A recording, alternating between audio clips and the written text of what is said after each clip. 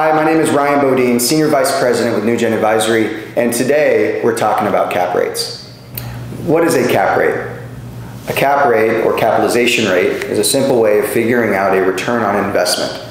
So for instance, in the hotel industry, say you were to consider buying a hotel that's generating $4 million in top line revenue, minus the expenses, and the bottom line is, say, call it $1 million. Well, if you were to buy this hotel for $10 million, you divide just the two. Divide the $1 million NOI by the $10 million purchase price. That would equal 10% or a 10% cap rate.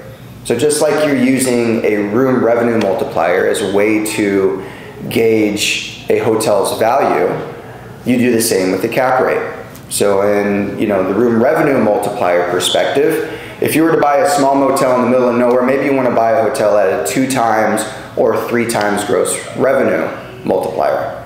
Maybe in a great location, you're willing to go crazy and buy it at a 4 or 5 times multiplier. It's the same thing with the cap rate. With the cap rate, if you're in the middle of nowhere, you may want to have a larger return. So you may want to buy something at an 11 or a 12 cap, but if you're in a great location in downtown Beverly Hills, you may want to buy something at a 6 or a 7 cap.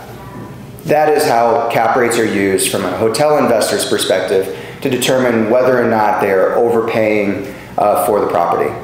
So in the hotel industry, it is the riskiest asset class of all commercial industries. You've got industrial, you have storage, you have multifamily, you have office space, and you have hotels.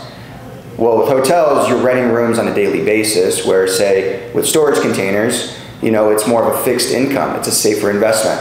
So if you were to compare a hotel property and their cap rates, they're going to be selling at generally higher cap rates than, say, an industrial building or a storage facility that has long-term leases in place and they're relatively safer investments. Thank you so much for watching. Please make sure to follow us on all of our social media channels to stay up to date with all the latest hotel industry news. If you have any questions, please comment below or feel free to contact me directly. My contact information is in the description. Thank you.